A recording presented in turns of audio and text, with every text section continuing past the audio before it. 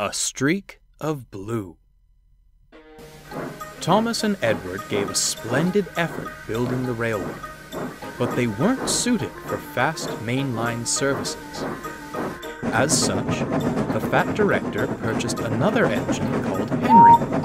Although a good sort, he was prone to steaming troubles, which caused endless frustration. Due to a lack of funds, engines were loaned from other railways.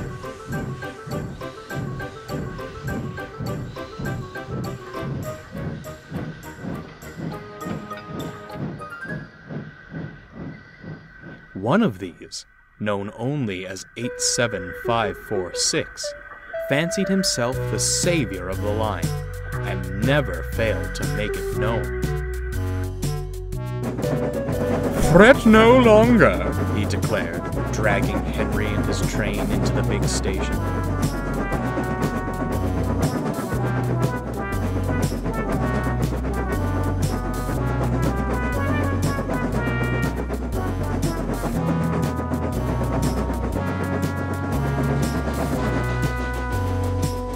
"For I have restored order to our timetable once more."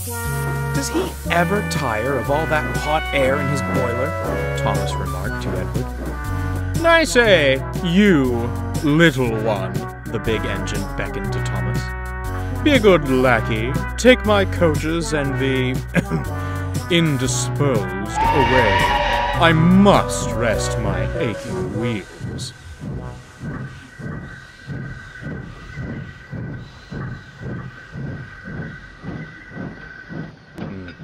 "Evidently not," murmured Edward.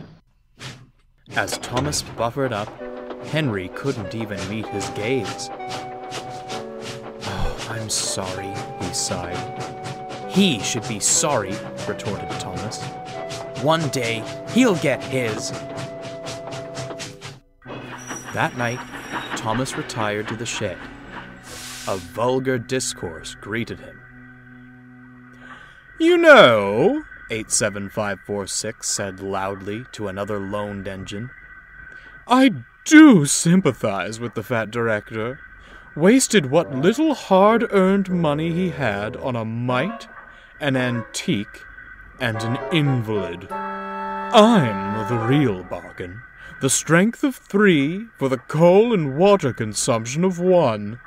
Only a matter of time before he purchases me." "The fat director," Edward interjected, "favors engines with good character. You leave much to be desired in that department." "And where has good character led you, replied 87546. "Certainly not the main line. Speed and strength are all that matters there. When I pull coaches, you merely see a streak of blue. Engines like you fade into the background. I'd like to see you do my work without falling to pieces." He turned back to the other engine. "Now, a more pressing matter. When I am purchased, what do you suppose my proper name should be? I fancy something regal. Lord Frederick Regaby has a certain charm to it. No?" Thomas was about to retort, but Edward gave him a look. "Save your steam," he muttered. "It's no use arguing with him." They stared at the loaned engine with contempt. Henry, who'd only been pretending to sleep, had heard everything. The next morning, 87546 awoke to a startling sight. There was Henry, hissing and wheezing. "What the devil is this?" "Oh, dear!" Henry coughed feebly. "Thought the men had made me better." "Well, get better and out of my way this instant. My admiring passengers are waiting. I demand extrication at once." But the other engines had all left for work. They couldn't have helped anyhow.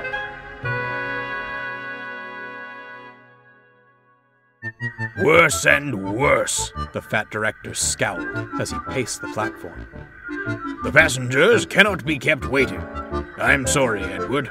As the others have gone, you'll have to take the coaches. Edward gulped, staring at the long train.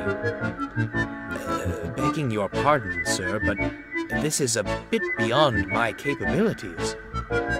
Not if I helped you, bubbled Thomas, shuffling alongside.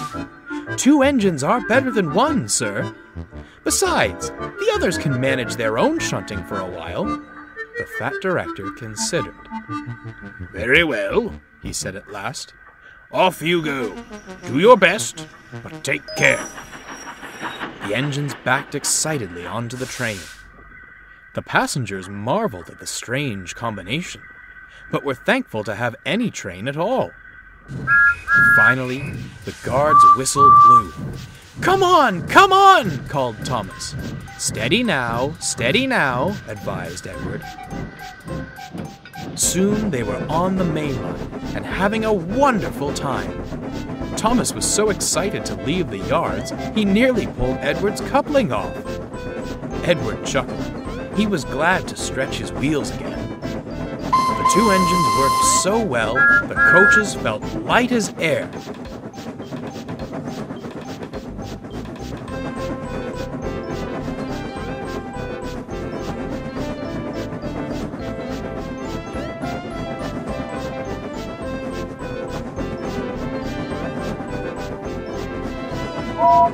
Other engines were shocked as they raced past, whistling with glee.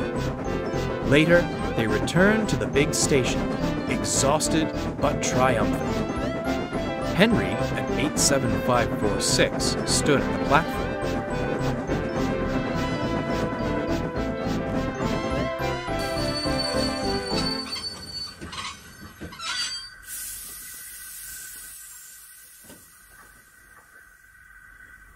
"Well, well, well," smiled Henry. "Our streak of blue has returned. And in one piece, no less." 87546 scowled as the happy passengers swarmed out of the coaches. "What splendid little engines you are! Your director must be proud of you." "He's very happy with his purchases indeed," chuckled Thomas. "No, ha ha!" fumed 87546 as he puffed away. "You were only allowed out of the yard because clanky old Edward couldn't manage alone. Enjoy your brief moment in the limelight. It's already fading."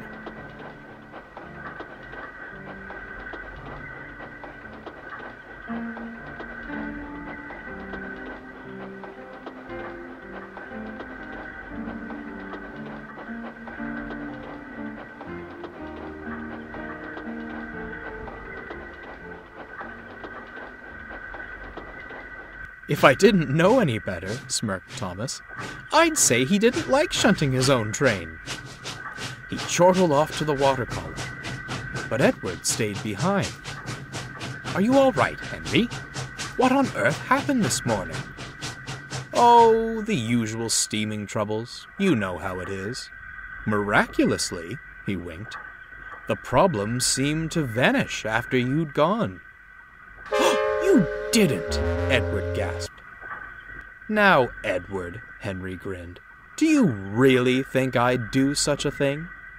And without another word, Henry steamed away.